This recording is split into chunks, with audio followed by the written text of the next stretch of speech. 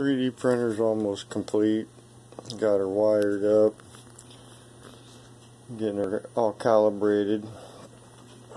And let me show you. I got to move the accesses and everything over here.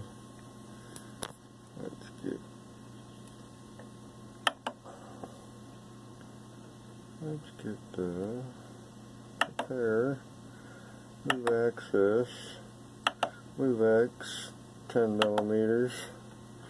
I got this print area only set up for 200 millimeters. I got to raise it up to about 300. The size of my heat bed there. But yeah, I'll move it.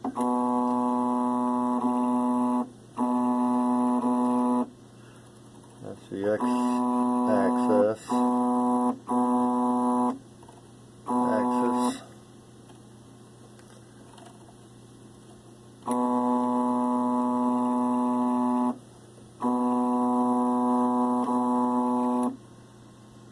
Alright, we'll go back.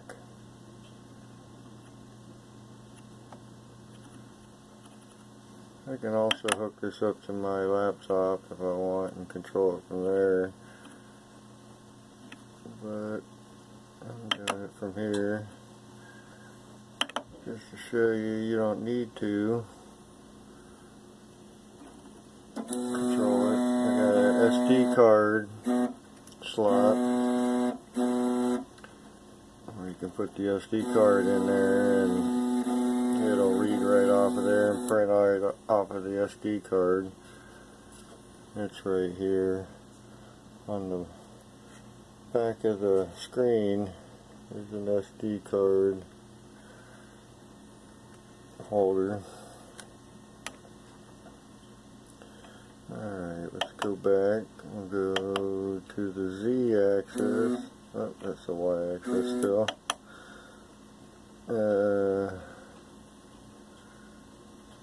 Go up, go down to the Z. I need to grease it. It's kind of squeaky. You'll see here in a minute. Go down to 10. The Z axis are the two side ones that go up and down.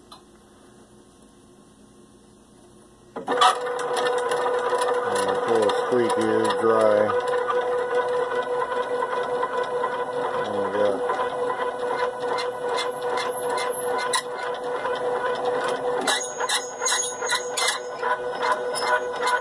Squeaky, huh?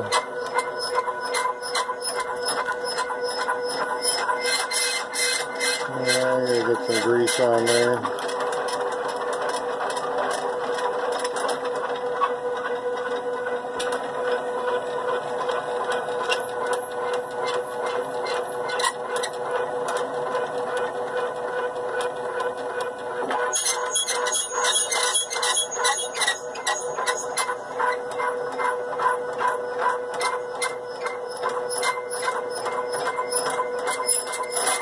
Definitely need to get some grease on it. It's bouncing up and down for some reason. I have no reason. Don't know why.